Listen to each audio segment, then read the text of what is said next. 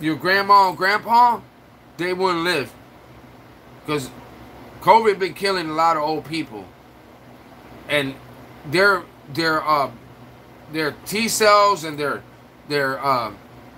cell can't fight as good as ours can. So that's why we can live through the COVID, and old people have been dying.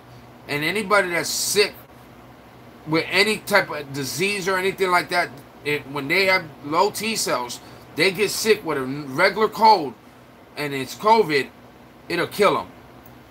So COVID is only strong for the people that are weak or older. Like, but I did see one guy. He looked like he was a coach, and he looked pretty fit, and he died of COVID. And I was like, so that's not necessarily true either. But you don't know what kind of infection he was fighting inside his chest before COVID. You know what I'm saying? I think COVID was just the push over. Like, if you're like this close to death, COVID was the one that went like this. And then I knew of this guy. He lost his wife and his dad to COVID. Yeah, aunt died from COVID. Yeah.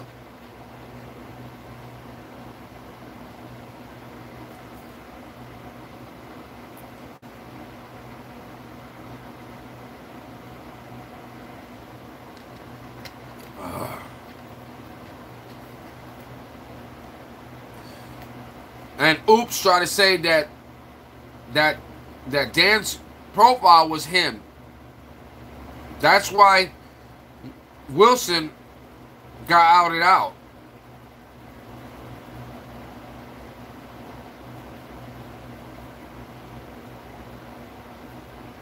Oh, he definitely would have died if he was older. He's still strong in his 50s. You're still good in your 50s. But if he was in his, we'll say his maybe late or early 60s, that would have been, and if he was sick with something, that would have took him. It would have took him. And I mean, and they said there's another strand going around now.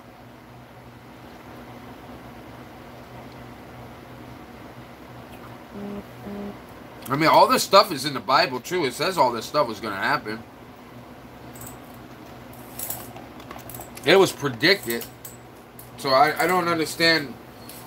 Like, it's crazy how much stuff was already predicted and nobody really took it serious anyway. So they don't take the Bible serious now. I mean, dude, there was animals. I just watched this video. All these animals are freaking dead. All dead. And in the Bible it says that this is exactly what happened in the Bible. And people are shocked. Euphrates River goes dry.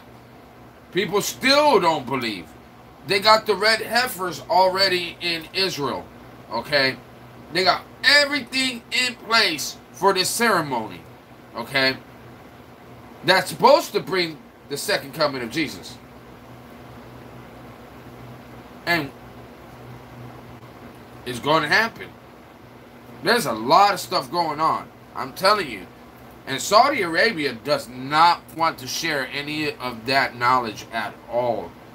They're not pro-Messiah. They're not pro-Messiah because they're still waiting on theirs. And theirs is ours as well, but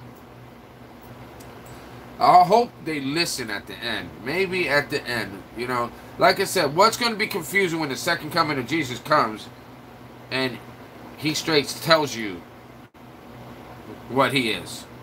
You know what I'm saying? There's not going to be no ifs, ands, and buts about it. You know what I'm saying? But there's also an Antichrist coming, which makes me fear, how do you know? Oh, there's a way to decipher it.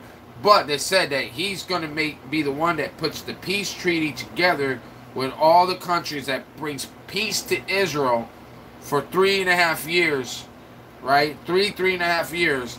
And then he will reveal his true intentions, which would mean that he's not about the Christians at all. That he believes he's the God. So, just the Bible's all there. You just got to read.